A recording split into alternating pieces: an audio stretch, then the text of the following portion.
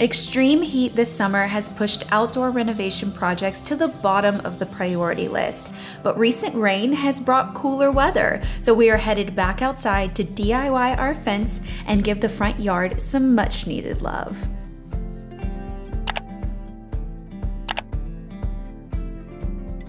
Hey guys, welcome back to the cottage. So we are going to go back in time a little bit.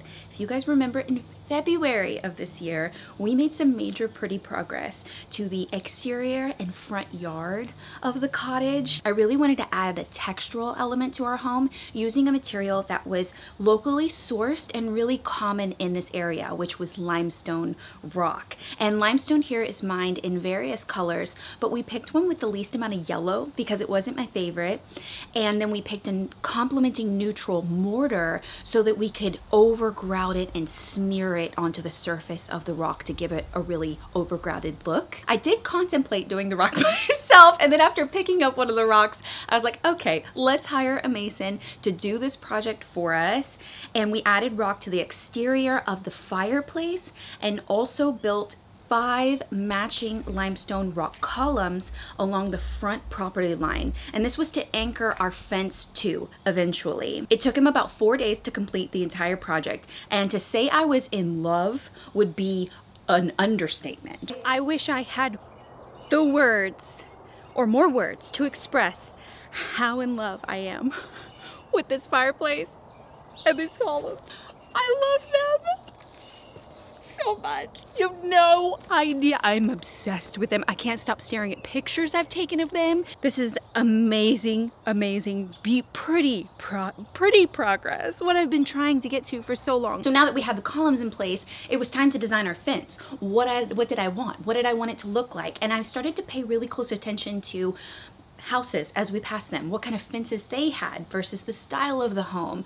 Did I want a white picket fence? That kind of was the first to come to mind when you think of a cottage home. Or did I want a black iron fence? Or did I want a wooden fence? Did I want it short, tall, really closed up, or more like flowy and see-through almost? And since we had black as an accent on the windows, I just, when I thought about the house, I just saw it as being a black fence. And I didn't want black wood, so I was like, well, my dad is a pretty good welder. And once I realized that, I was like, well, it was a no-brainer. We were gonna do a black wrought iron fence because I felt like it would give us the same effect that black trimmed windows do. It doesn't block your eye and your vision from looking outside the house. I'm hoping that the fence does the same idea. Being black wrought iron, you'll just kind of look through and past the fence at the cottage itself. So I think we're making the right decision. So then I started looking at inspiration pictures, and all of the ones that I really liked had those little pointy tops on them. It looked really New Orleans, and I don't know what they're called, but they were like spiky, you know? And my dad immediately was like, we have deer here. They like to jump things, even tall things. I was like, whoa, okay, the last thing we want is a deer to get hurt jumping this fence. So that was out. So we knew it had to have a flatter top and not spiky things. So when I started designing it, I still didn't want it to look really modern and just be like a flat top, a flat bottom, and then the verticals in the center. So I wanted to add some dimension and some character, and then I saw this inspiration picture and I was like, ooh, that might be really cool to do along the bottom. It would add a lot of texture and detail to the bottom and also add dimension because it would actually stick outside of the flat panel. It would actually help to keep Kinsley in and not have her run away. So there was a lot of advantages to having these pieces go all the way down to the bottom. So I sketched out what I wanted. I gave it to my dad and I was like, this is what I'm thinking. Is this possible? We tweaked it a little bit to make sure that it was all gonna fit. And then it was time to order supplies. So since my dad is gonna be welding it, there isn't any labor costs in this project, which is amazing for us, but we did have to order materials. So we made a list of all of the linear footage that we were gonna need for this project. So the 2-inch posts that go into the ground for structural, the horizontals, the verticals, the caps, everything, and placed the order. It arrived in a big 18-wheeler and we got it delivered to my parents' house so my dad could start working on it. First, my dad cut the 2-inch posts, and since my contractor was already out here working on another project, they wrapped up early one day. He asked me if there was anything else the guys could help with, so I had them dig our 2-foot holes into the ground for the poles and fill it with concrete and set these 2-inch posts for us to anchor the panels to, which was great. And then my dad started by building a jig, what he called it, basically a template made out of wood so that all of the verticals and all of the horizontals will sit in the perfect place so that he can just lay them down and weld them together. He actually did let me practice welding. That is definitely a DIY that I'm not gonna accomplish anytime soon, but he's much better at it, so I let him do his thing. He tacked together one panel so that I could see it and make sure that it was exactly what I wanted, and it was going to be perfect. I love the dimension that the bottom layer is giving the overall panel. So he continued to make 7 additional panels, and he finished this in like a week, you guys. It was absolutely crazy.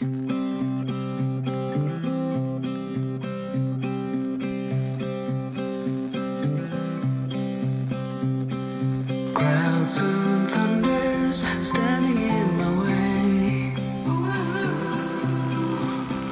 but I must try to figure it out anyway.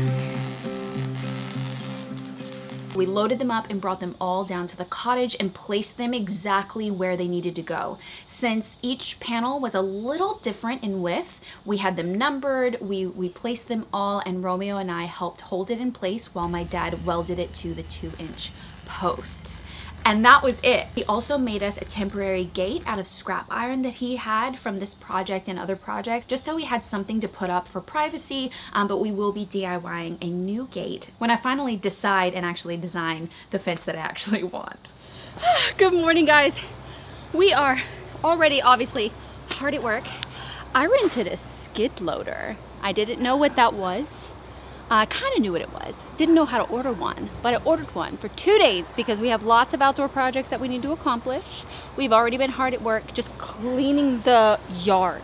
All of the wood scraps, the extra building materials, all of that stuff that we needed to organize into the back. And we are on to job 2 and 3. Kind of simultaneously. We are carrying all of the limestone rocks, the leftover material that we had from the fireplace, and also the rock columns in the front. We're carrying all those to the back so that we could use them for a future DIY, and taking down this chain link fence. It's blocking the fireplace. We don't need it anymore. We have the fence in the front, so I can come down.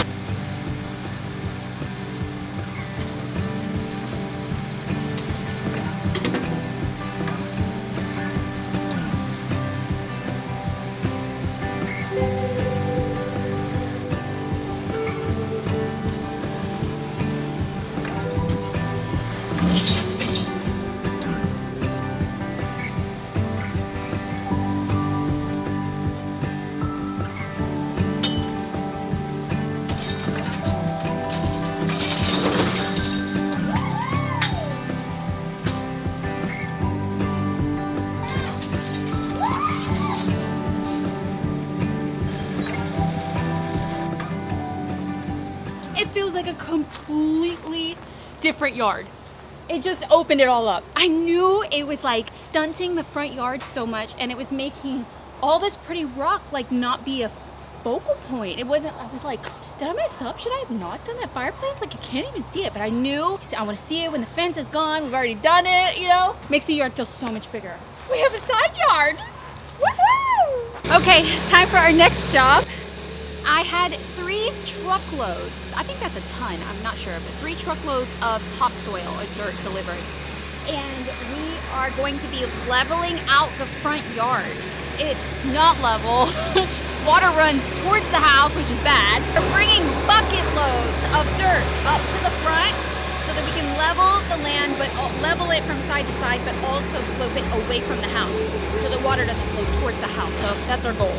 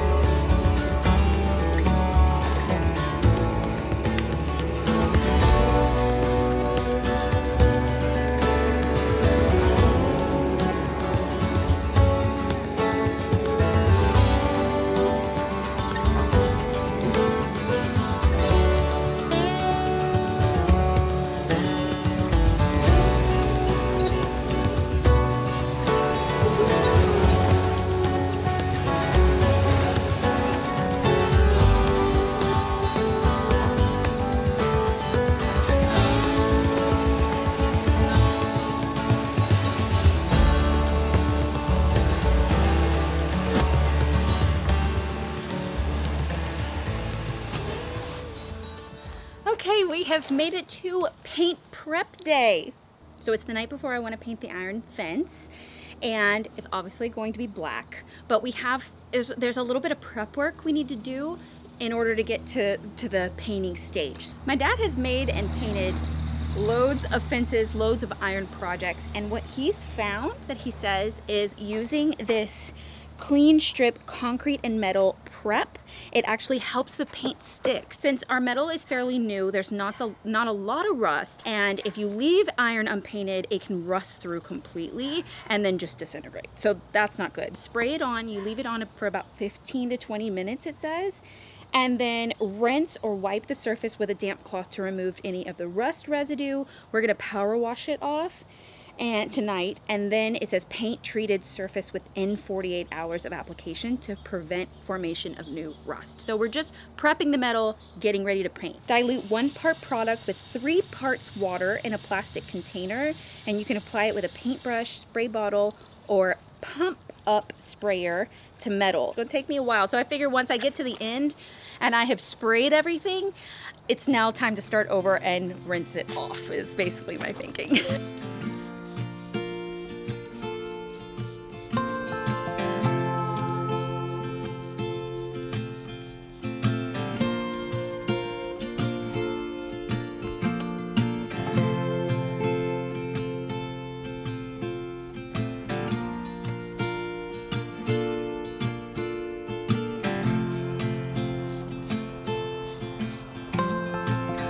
I'm so dirty already.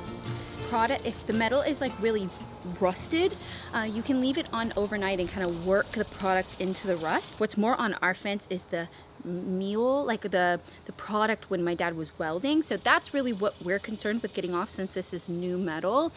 So there's just like maybe a few things. So I'm just going and like brushing those few rust pieces, but I don't think that we need to particularly leave it on overnight. So now I'm gonna power wash it and get off that product and let it dry really well overnight. And then it's ready to prime and paint. I'm excited.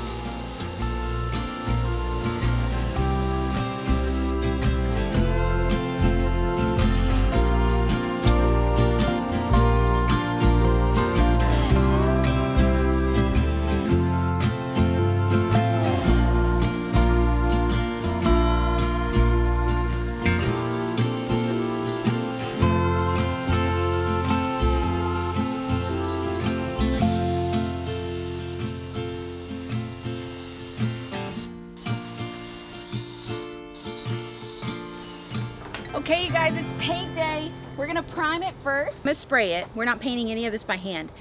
So I put my paint sprayer and the bucket of paint that it pulls from in a wheelbarrow, because I feel like it's gonna be easier for me to like roll it to the other side and roll it outside around the gate. I also was worried about diluting the primer any, like tinting it gray, since we're going with a darker paint color for the fence, which is black. I was worried about tinting it any because I want this to have a really strong adhesion and none of the properties of the primer to be like compromised by tinting it, because that's basically what happens. You don't want to tint it too much. That's why you tint it like a gray color. So we're painting it, we're doing it white, and then we'll probably have to do 2 coats of black. We wrapped all of the columns in plastic last night before we sprayed. My fear is getting paint on these columns. So we're gonna prime it first.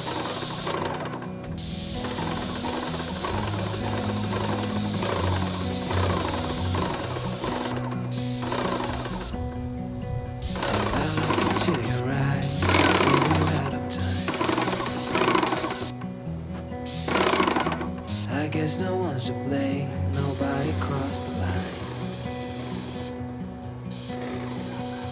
I guess we couldn't see, somehow we couldn't feel. Maybe we rose too fast, maybe we got too high. But I remember nights I wonder we were always gonna last. So if anyone else was curious what the fence would look like white, here you go. It's actually pretty, but can you imagine how dirty it would get over time? Definitely gonna do it black. I got 3 gallons. I didn't think a 5-gallon bucket was like worth it. It was still cheaper to do 3 gallons because I think that's gonna be more than enough. We're going with the same, just straight black color that we did on the windows in a satin finish because I don't like anything too shiny. I didn't want to do semi-gloss or high gloss. Satin is just a good middle of the road, not too shiny but not too flat kind of sheen. So we're gonna do that. We're gonna do 2 coats. It's also really important to make sure that you're using an exterior paint that's really good for metal.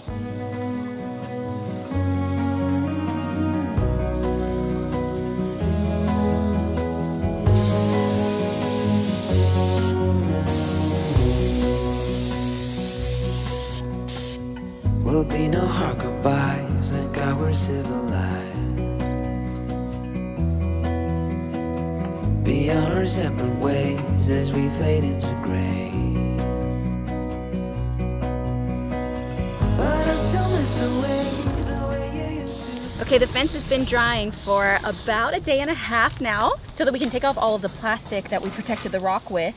And our next step is we've got all these little, I call them Lego pieces, but they're basically little cap plugs for these smaller iron pieces that we used as like a decorative look.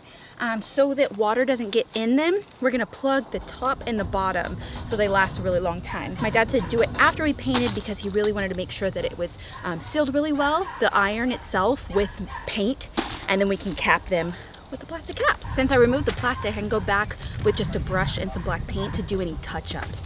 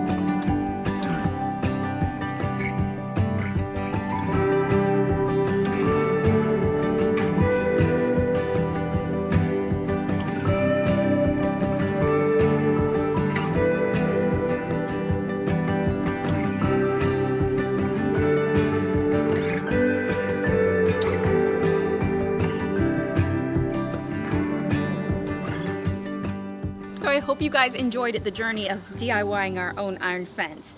I am very grateful to have a dad that is a welder. He made this process a lot easier on me and a lot more budget friendly. So I wanted to give you guys costs, but that I would love to know the cost of something like this, especially with a rock detail, because I feel like the rock detail was such an added look. It wasn't structural, it wasn't anything other than a really beautiful look for the house and really upgrading the curb appeal. But with rock comes cost. Now this is going to be different for every area, for different times of year. We definitely did this building in a pandemic. What contractor you go with, our masons were so amazing. They showed up on time, they did the job quickly, and they did it really, really well. And that to me was amazing. So I wanted to give you guys costs. So it costs us 5 columns along the front of the property.